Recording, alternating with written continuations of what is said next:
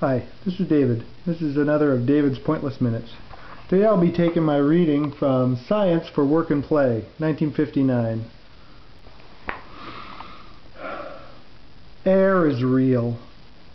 We play with air, but we cannot see it. Air is real. We work with air, but we cannot see it. It has no color.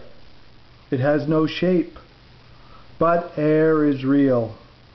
How can we tell that air is real? You can find out that air is real. Air is real. It can make the water stay out. You cannot see the air. You can see that air is in the water. Air is real. You cannot see the air.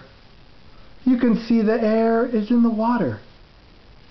Air is real. Air can come in, and air can come out. Air is real. Thank you.